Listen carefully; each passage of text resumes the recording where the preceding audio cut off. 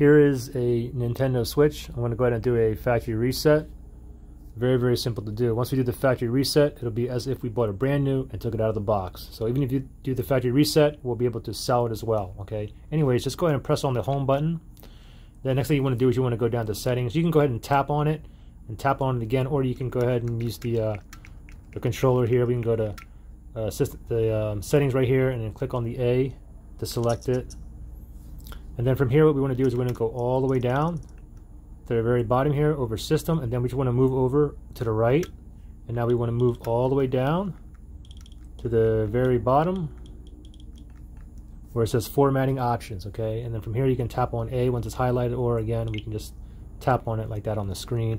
And then from here go all the way down to the last one where it says initialize console. So go ahead and tap on that or press on the A, and then you can see here. Now just go ahead and have a quick read right here.